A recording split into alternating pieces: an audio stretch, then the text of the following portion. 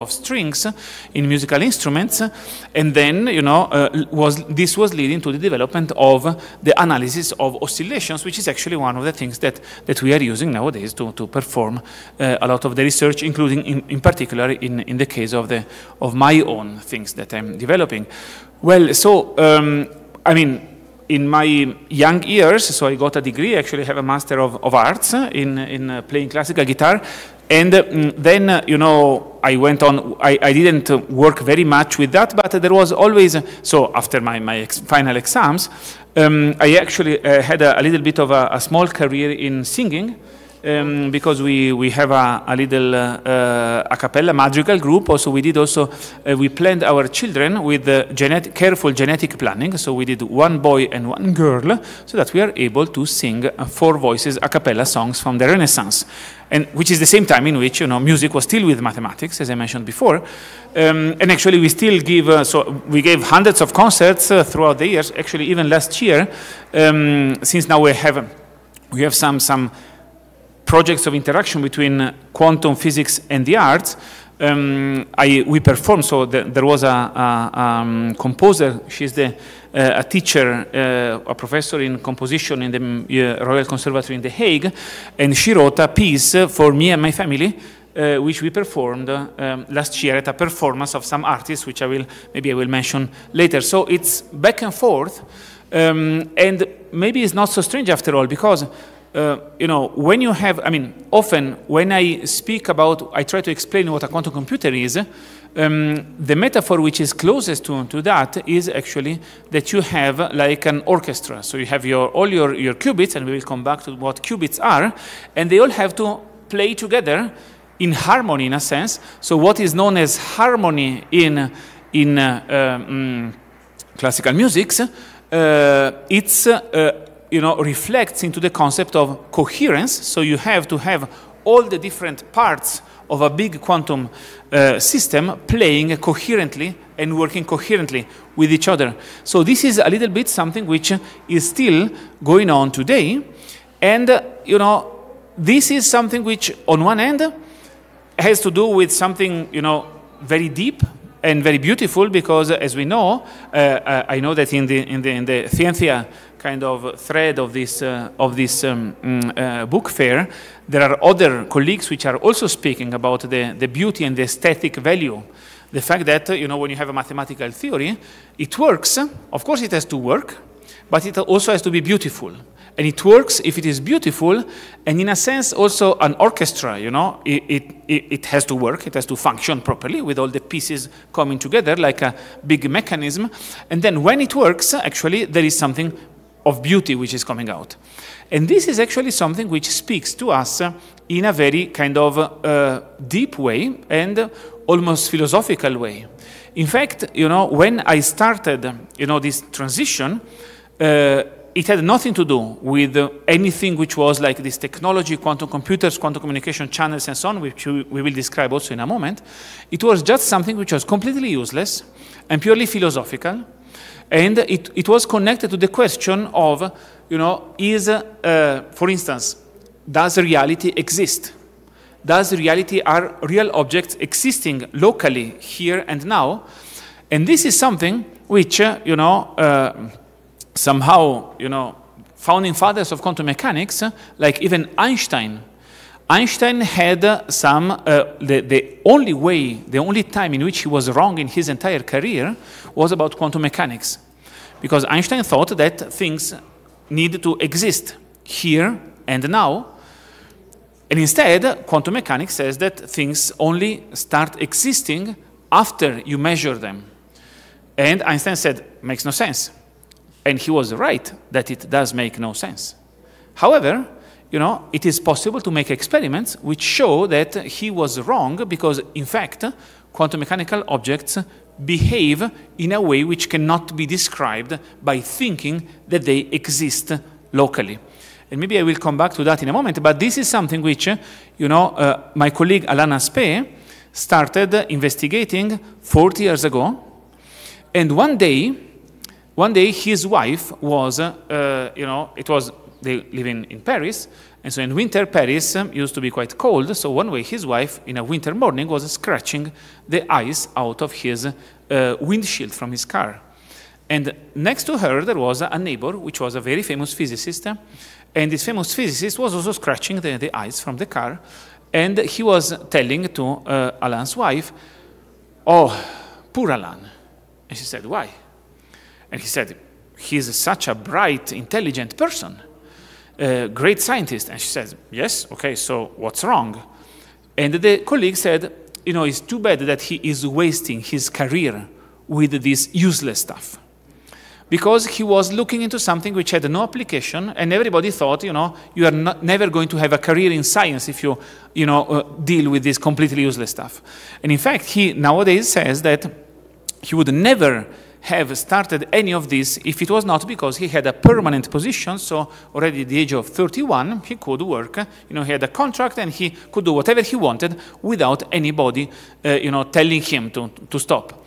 And this is the only reason why we are sitting today here, because if it was not for his passion for something just because of its beauty and maybe philosophical meaning, we would have nothing of the quantum technologies that we have nowadays. And as a matter of fact, if it was not for that, he would not have gone to Stockholm to get the Nobel Prize last year. Together with another colleague, Anton Zeilinger, which also started for very philosophical reasons, and in the meantime he realized, which is the reason why he got the Nobel Prize, he realized teleportation. And if you think that teleportation is like Star Trek, I have to disappoint you, because real teleportation, Star Trek, in comparison to real teleportation, Star Trek is boring and trivial, okay? So I can explain that later. So, this is something which really is in between, a continuum between, some beautiful philosophical, kind of harmony of things and, some actual technology. And so this is what, led us and this is the sort of my more professional part of my other side of my life, which nowadays is the biggest, so to say, to deal with, how you can use these devices, how you can use these phenomena. And this is what I'm going to tell a little bit. So here is a slide in my favorite color, which is pink. As you can see also from my T-shirt today. I paid a lot of money to get a logo for our European Quantum Flagship Initiative in the pink color, okay? So this is something what we are doing with our European initiative, which when I started it, now 6-7 years ago, this was considered to be, it was foreseen to be 1 billion euros for 10 years, and we thought that this 1 billion euros would be a lot of money. In the meantime, it has grown to 9 billion euros, and we are still counting. And here is a picture which goes to the origins, and again to this connection between the science and something which is very mysterious and philosophical. So this connects to when I was in my first week as a postdoc, as a young researcher, in the group, as was mentioned before by our moderator, of Professor Zoller in Innsbruck. So I wanted, it was 7 p.m., more or less like now, and I wanted to go home for dinner. So I go to the cellar, I take my bike, and I go out of the institute. And in comes a black limousine, and out of the black limousine comes the Dalai Lama, which you can see there. And His Holiness came to Innsbruck. Actually, he came to Innsbruck to discuss with Anton Zeilinger, the famous physicist, about teleportation and so on, entanglement, and we will discuss that. But then on the way to this discussion, he went to the cellar of the institute, because in the cellar, you see there my colleague Rainer Blatt, and Professor Blatt had and still has in his lab a little can of glass which, contains something which the founding fathers of quantum mechanics thought it's impossible. It turns out that, we all have learned, old people such as myself, but also younger people, and even my children, I found out they learn in school, we all learn in school that you cannot see a single atom with your eyes. As a matter of fact, Schrödinger, which is one of those who invented quantum mechanics, he said once, it is, sometimes we think that we can make experiments with individual atoms. But whenever we think that, this immediately leads to ridiculous consequences. it would be more serious to imagine that we could raise a pterodactyl in a zoo. Now, nobody knows why he chose the pterodactyl as opposed to some dinosaur which is easier to pronounce. Okay, we don't know that. However, yeah, he chose the pterodactyl to say, you know, forget it. There is no way that anybody can experiment with individual atoms. And he was wrong.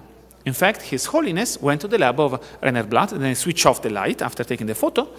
And after a few minutes, getting your eyes accustomed to darkness, His Holiness was putting his eye on a microscope, and between his eye and the center of this little vacuum chamber, this little can of glass, there was only glass lenses, no fancy microscopic, electronic microscope stuff like that, no, very directly. And he could see, after a few minutes, in the darkness, this little tiny dot, you know, lonely and forgotten in the darkness, one single atom, which was vibrating and emitting some green laser light.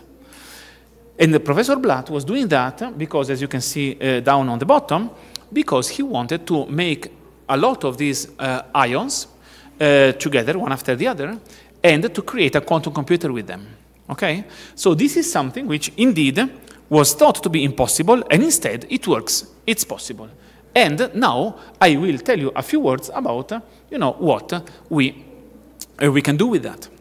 In fact, in your pocket, and here I have also one device in my right pocket, you do have some devices which are completely impossible to create without quantum mechanics.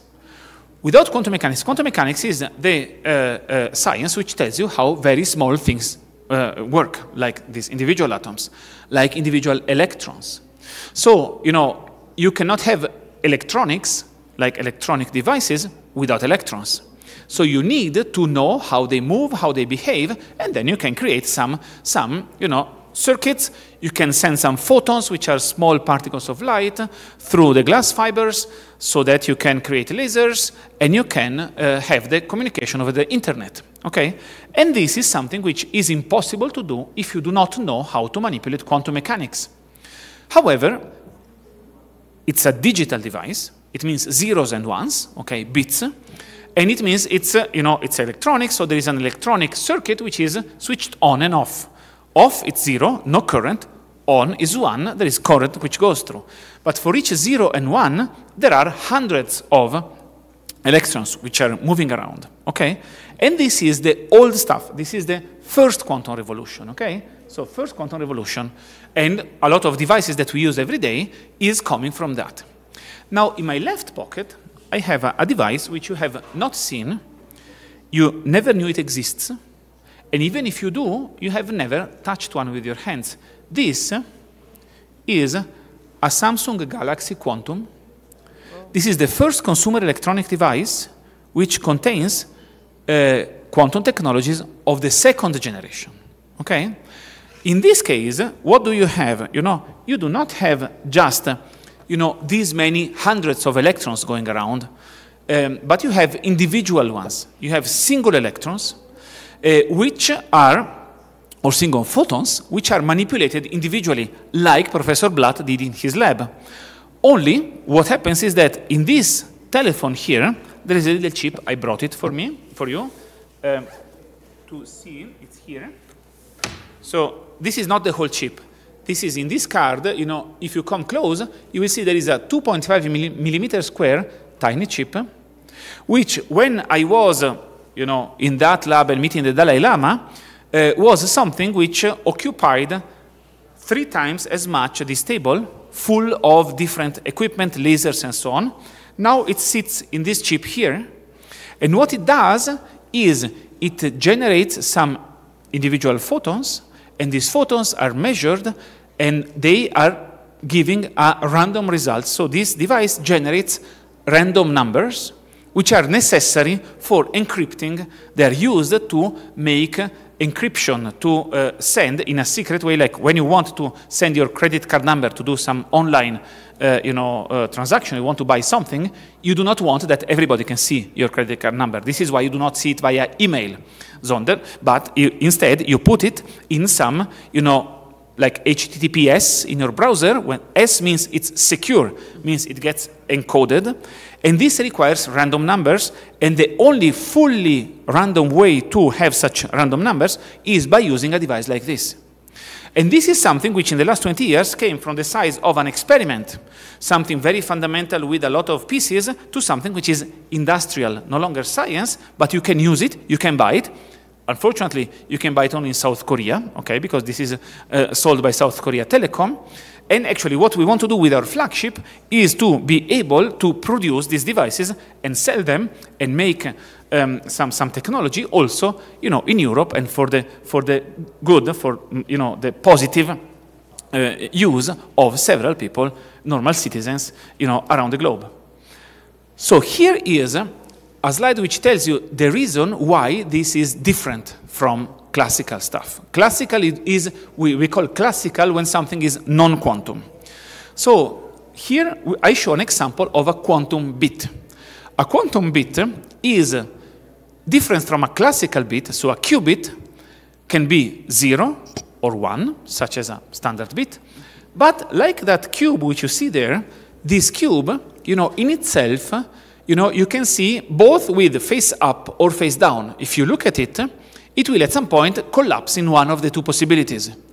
Of course, a quantum system is, I mean, this is not a representation of a quantum system, it's just to give an idea. It's something which contains both possibilities, and when I observe it, it will go into one or the other possibility. Now, when I have two of those, and this is a slide which I borrowed from my colleague Bill Phillips, who was Nobel laureate for physics in 1997. And actually next week we are going to Rome together to the Pope, because there is a workshop at the Pontifical Academy of Sciences. So, I mean, he still is around. And he uses this slide to explain when you have two such qubits. You see, I can picture them, you know, in this containing both possibilities. But when you look at them, I know nobody who can look at them and see one flipping upside and the other flipping downside. They both flip either upside or downside. Now, if I had two of these qubits, they would be entangled, like really entangled with each other in a quantum mechanical way. And if now I take one of those and I keep it here in Guadalajara, and then the other one I send to Ciudad de Mexico, then I will measure my qubit here in Guadalajara, and I will see, okay, it is face down, it's in state 0. And immediately I know that whoever is measuring the one in Ciudad de Mexico, they will find the same result. They cannot find it with face up in state 1. So it is this correlation which was very puzzling. So Einstein called it a spooky action at a distance. He thought it was spooky, that it made no sense. And in fact, it makes no sense. It's something which we cannot imagine how it could work. But nevertheless, it's there. It can be verified. And this is why not only Alan Aspect got his Nobel Prize last year, but also Anton Zeilinger realized teleportation. Now, teleportation, I don't have too much time to explain, maybe after any questions if you're interested, but as I said, teleportation in Star Trek is boring. Because in Star Trek, you say, beam me up, Spotty. So it means you know what is being teleported, which is me, and you know where it is being teleported, which is up. Instead, with quantum teleportation, you take something which you do not know what it is, an unknown quantum state, and you can teleport it in a place which you do not know where it is. Because this other person could have gone to Ciudad de Mexico, but maybe they have traveled to Rome, or maybe they have gone to Alpha Centauri, and you do not know where they are, and still, by using this entanglement, you can teleport the state to an entirely different location. This is something which Anton Zeilinger did, and 20 years ago, this was a picture that he had when he went to the European Space Agency, and he said, look, we can use this to make secure communications. Because since the system does not exist before you measure it, then it means that if someone is trying to eavesdrop to capture the information about what is this state, is it 0 or 1, then they cannot, because the data does not exist before it is measured. So this can be used for completely secure communication. And so he said to the European Space Agency, do it, we can do that, it's a great technology. And what did the European Space Agency do? They slept on this for 20 years, so they didn't do absolutely anything. And then, you know, the Chinese came and they put a satellite with this in the orbit, because a student of Anton Zeilinger, the first author on the teleportation paper, his name was Jan Wei Pan. And you may guess that Jan Wei Pan was not exactly a Tyrolean student, even though the experiment was done in Innsbruck. But then, you know, he went back to China, he got a couple of billions from his government, he used them to build a satellite, they put it in orbit, and they managed to do these experiments. Now, finally, we are starting to do that as well. Why? Because, as I said, we want to do quantum different technology applications. And, you know, there is something which is you can use these things to measure very accurately time, for instance. I will come back to that later if we have time. And this is something which you can use for ultra-precise navigation, because a satellite with a very precise time signal could tell you where your car is, not only within, you know, 2 meters, but within 2 millimeters, which will be enabling your car to navigate autonomously, okay? This is just one example, which can be done with ultra-precise clocks. Then you can use these devices, these electrons, for instance, to measure, to capture the field generated, for instance, by your brain for medical imaging. I will come back to that later. Then you can use it also, as we mentioned, I will explain in a moment, a little bit more, for quantum communication. Then you can use this for, you know, computing. We will also talk about that in, later on. And then for other applications in sensing and also in quantum simulation. So I will say a few words on this. And this is indeed the areas, the different topics which we put in this quantum manifesto. So, you know, once we realized that this was no longer just some interesting science, some philosophy, but you can use these devices, we wrote this quantum manifesto and we told the European Commission, you should invest a substantial amount of money to make progress in all these areas. And so this is what started our flagship program at European level, which I mentioned earlier. So, So here is an example of this idea of communication. Now, I am sending from A to B, from Alice to Bob, single photons. These photons, again, are particles of light. They are quantum objects. So what happens is what I said before. If someone, some eavesdropper, tries to measure that, tries to listen to what we are communicating, then Bob, when he receives the photon, will be able to see whether it has been changed. Because when you, like before, with this little cube, up, down, but then you look at it, it goes down. Also, photons, when you measure them, you modify them. When you observe, you change their state. And so, Bob can verify that indeed the photon has been manipulated. If not, they say, okay, now we can use this for secure communications. So indeed, this is something which you can put on different devices. You can buy these things now. I will show, if we have time afterwards, we have an entire network in Europe which we are building now based on these devices which you buy. You plug an optical fiber and you can communicate, you can send individual photons over hundreds of kilometers for secure communications. And then, of course, you know, we are also going to put this on satellites and, you know, in order to keep up with China, for instance, which is very much going in that direction. Now, another example, again, you use these individual particles to do some other technology. So, we said already that we have qubits which can be in both states at the same time. So, let's imagine now that I have more of these qubits. How can I use them? Imagine I am in a labyrinth.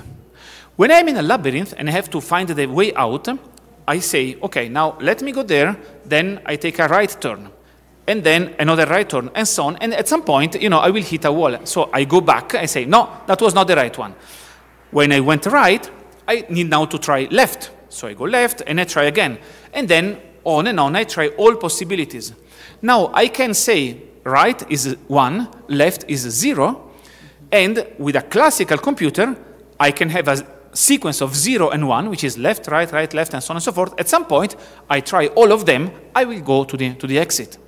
But with a quantum computer, since I am able to have this superposition, I can, in parallel, in principle, explore all of them. So in one go, I find the exit. Now, this is a little bit of a trick, because, as I said, you know, even if I have all possibilities, When I look at them, when I observe, then there is a problem. I only get one result out of that. So I have to invent some algorithms which, allow me to use this. And in fact, this is something which is possible because, for instance, here, well, companies are starting to develop these things. This is a picture from the Consumer Electronics Show in Las Vegas from 2017, I think, in which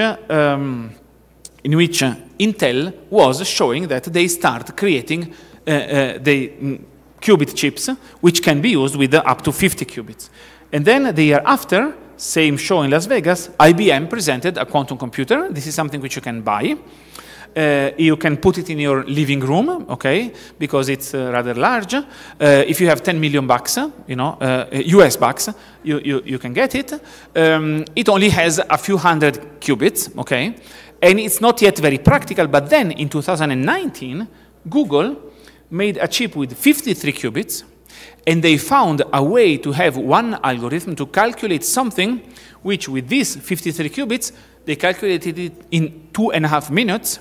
And at the time, the largest supercomputer on Earth, with the best algorithm to calculate the same thing, would take 10,000 years. Then people found better methods, so that the supercomputer now takes maybe a couple of days. But then what happens is if you add one qubit instead of 53, it's 54, you need twice as big a supercomputer. If instead of 54 you have 55, you need 4 times as big a supercomputer, because this thing scales exponentially. Because of all the possibility that I can have with those qubits, if I add one qubit, I need a supercomputer twice as big. So in the meantime, in China, they also made an experiment in which with 60 qubits, they did something in 2 minutes, which the supercomputer would take 2.5 billion years. So this is something which, at the moment, is for some completely useless problem, similar to the uselessness of what Alana Spey was doing in the beginning. It's purely fundamental, is academic. And we are working to find new algorithms which can bring this to real problems. So this is the story of quantum computing, and now also in Europe, thanks to the flagship, we have, so this is from a startup which was founded by Alana Spey, the Nobel Prize winner, which, from fundamental scientist, he went to be a young entrepreneur, no longer so young maybe, but he's an entrepreneur, so he has this startup, and they are selling, and one of these computers will come to the supercomputing center in Jülich, where I work, where we have the biggest supercomputer in Europe, and here this will be a processor which will work together with that.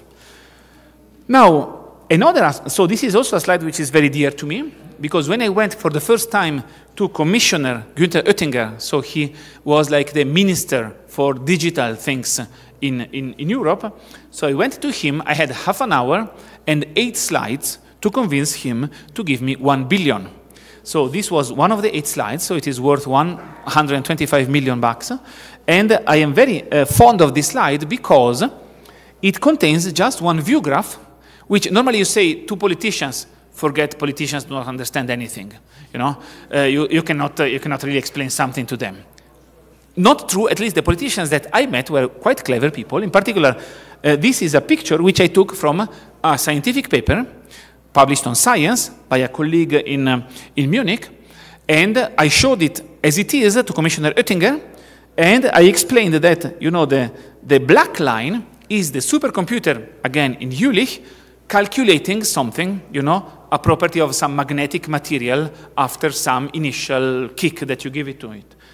And then the blue dots, those are the quantum simulator calculating the same thing. And you see that even though it's just a little bit, but at some point the black line is stopping. And because the supercomputer has no longer the computational power to do that. And the quantum simulator, the special type of quantum computer, goes on and computes further. This was more than 10 years ago. It was the first sign that we could realize such a device. And indeed, this is something which nowadays we can use also to calculate properties of materials, of chemical compounds, to develop drugs in the long term. All of this, when I say the long term, I mean that this will not happen before 10 or 15 years, because you need many, many, many more qubits than those, few dozens or 100 that we have now. However, we showed that it can work. And so this is something which can bring benefit also more broadly to people which will use these devices which we can develop. One example of something which we can use, for instance, in diagnostics this is quantum sensing. Again, you use individual quanta, so single electrons, and your electron is the smallest magnet. We said it already before. Very tiny magnet, the smallest that exists. So if a very, very tiny magnetic field is coming, the electron goes because, I mean, it is extremely sensitive.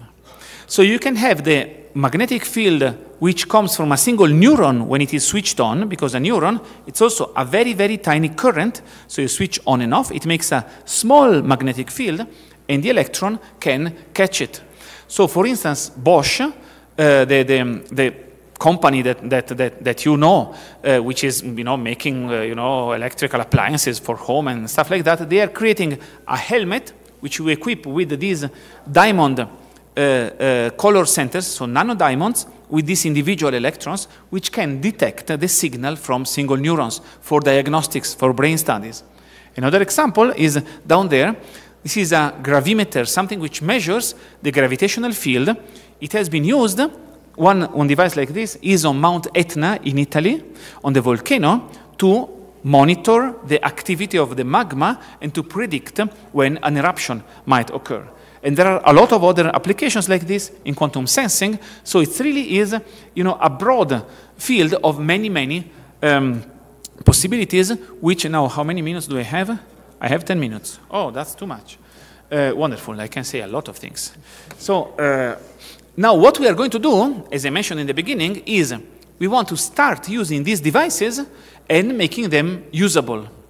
So we want to, as I said, take these quantum computers and make them together function with the supercomputers.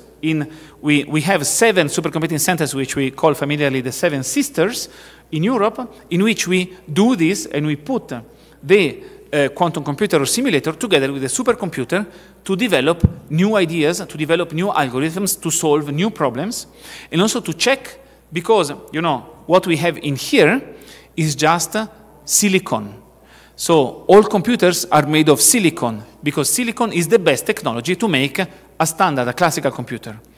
Instead, with quantum computers, we don't know yet. Will it be atoms? Will it be superconducting qubits? So devices which are cooled to very low temperatures, like Google did it, or also IBM.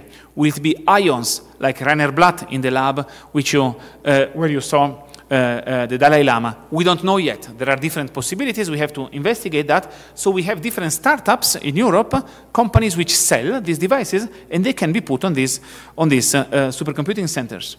This is one infrastructure that we are doing so that people can then, log in into this on some website and then use a quantum computer which we have produced in order to start playing and solving some problems.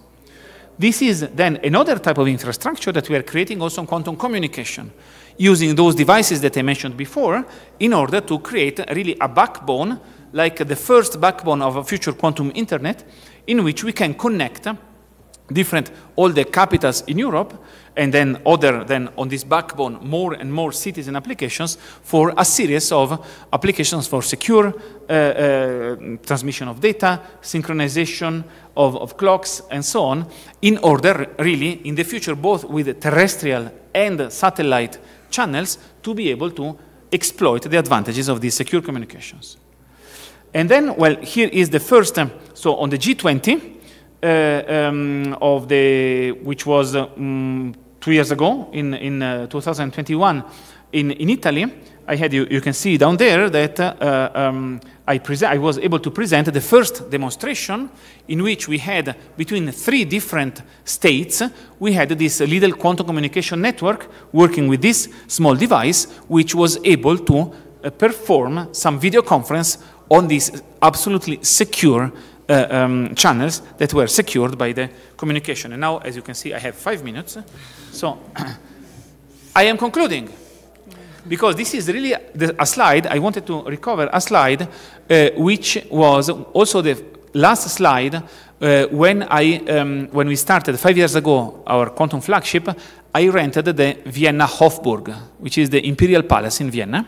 it was rather expensive to rent it for one afternoon, but we had many people and we wanted to have a big kickoff for our flagship.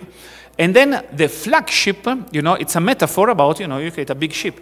And so I found on the internet so someone pointed to me this sentence from Antoine de Saint-Exupéry, which is the author of the Petit Prince, the Little Prince, which says, you can read it there, if you want to make a ship, it's about, you don't have to, it's not just about organizing people which come together and put the pieces together, but it's about sort of showing, and creating some intention and some understanding that there is something beyond which is interesting, which is fascinating, which is worth pursuing in the long term. However, since I checked on the internet, because very often when you get such a quote, it is fake, I checked and I found out what is the real quote by Saint-Exupéry, which is instead this one, which I actually like best.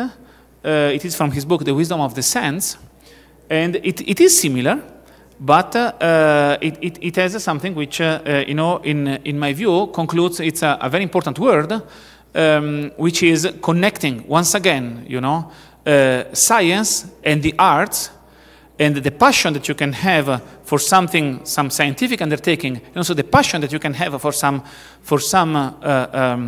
aesthetic undertaking, and it is that all of this is connected by one thing, and it's really remarkable, that the real quote is like that, because the word community is a word that we use also in science to describe how we all work together towards one goal.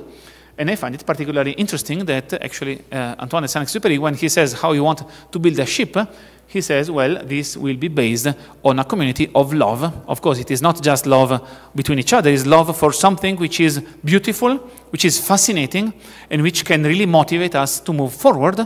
And, for me personally, it used to be music, is now quantum mechanics and science, and for every one of you, I'm sure there is something, and all of this, can be something which will bring us forward to, we don't know yet what, because if we looked 40 years ago, if we would have asked, we would have thought this is completely useless. We don't know where it is going to bring us, and this is exactly the point. If we ask, what is it useful for? Was it good for now? Then probably we would drop most of the things that we are starting investigating. But instead, if we just pursue something because we love it, most likely something good will come out of it, even though we do not know yet what it is. And with this, I think that my 5 minutes have come to an end, so thank you very much. Bueno, pues muchas gracias. Un aplauso para el doctor Calarco.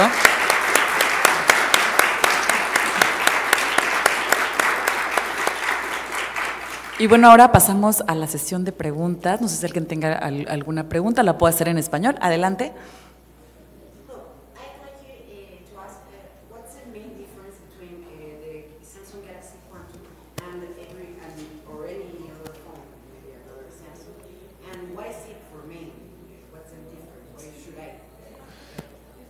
So the main difference, so in this case, that's a very important question, because in this case, this is not yet doing any quantum communication or any quantum computing. The only difference is that there is this little chip which generates random numbers. Random numbers are generated also in here, but just by a standard chip, for the purpose of creating these cryptographic keys, this sequence of numbers, which we use to encode, like our credit card number or any message in a way that it cannot be intercepted. So in this case, the chip which produces these random numbers in here is replaced with this small chip, and the rest is just a standard telephone. So it's a very tiny thing, a small thing, is not yet any of the things which I described before. This will come much later. It's interesting to show that actually, it is possible to make these devices, and actually I have brought another couple of quantum chips. Wait a second, where are they? Chip, oh yes. So this is for instance, I mean, it's small, you cannot see it, but this is, I mean, making this piece of electronics costs a few tens of thousands of dollars just to make it, not to research it. This is a chip made by Infineon. It is a quantum processor. You can trap in here, it's a three-dimensional structure. You can trap in here ions, like the ions which Rainer Blatt showed to the Dalai Lama, and you can use them with lasers to make a quantum computer. So, I mean, it's interesting to see, even though this device is not yet neither a quantum computer nor a quantum communication device, that you can actually make these things, and they actually work, and this is necessary to make sure that we can bring the number of qubits to such high numbers which are necessary then to have the proper quantum computing. Thank you. Muchas gracias. ¿Alguna otra pregunta? Adelante. I have a question. Talking about the security communication, normally it takes some time between the transition technology to another, right? So it's going to take some time when this technology maybe will be come through to be implemented in a global manner, right? Yes. So what can you say about the opposite possibility, meaning it seems like if you had right now some quantum computer, you can implement some kind of brute force algorithm to try to hack, right? So to find, for instance, to crack some passwords, to crack some security communication. So it seems like you can try it only using this brute force algorithm to break the most secure system that are available. So. Indeed, there is this risk that if we would have a fully functioning quantum computer, this could break the current encryption methods because it could solve a problem which, finding the factors of a number, which would lead to breaking the security of the current encryption methods. However, luckily, this quantum computer would require many millions of qubits. And as I said, we are just at the level of a few dozens or maybe 100. And it will take, as I also mentioned, 10, 15 years before that comes. So if we just sit and do not do anything, maybe the quantum computer, maybe we will not even be able to make it ever, okay? Because it may be too difficult. Or we can do this in 10, 15 years, and if we just don't do anything, then at some point it may be able to break those codes that we have now. And interestingly, not just the future communications, but it could also break today's communication because you can just save, the bits which are being transmitted today, and in the future, if you can decode them, you could retroactively know whatever had been communicated in the past. So we want to avoid this, and in fact, one way to avoid this is using quantum communication, because these individual photons that you send, even if you have a quantum computer, you cannot break that. But on the other hand, there is also so-called post-quantum cryptography, so other methods which are based on classical computers to create encryption and security in a way that cannot be cracked by a quantum computer. So there is already nowadays, so a couple of years ago, the National Institute of Standards and Technology in the US has started a process, a competition for proposal of different methods to do that. They have now selected, there were several dozens proposed, now they have down selected 2 of them, which seem to be still resistant to a quantum computer, and once they have proved that completely, then they will start implementing this, and as you say, it will take time, it may take like 5 years, but in any case it will come before a quantum computer is functional, and so we don't have to be worried about that to the extent that we developed the corresponding technology nowadays. And indeed, this is one very central problem that we are addressing right now. ¿Alguna pregunta más? ¿Alguien más? Tenemos tiempo para una pregunta más. Nadie se anima. Ahí, adelante.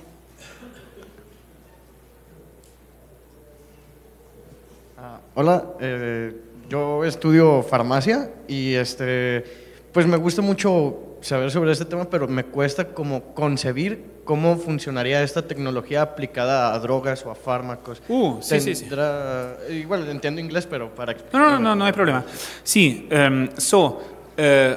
well, the point is, if I want to understand how a molecule, for instance, for creating some drug functions, then, normally nowadays we synthesize it and we test it on different animals, humans, and so on.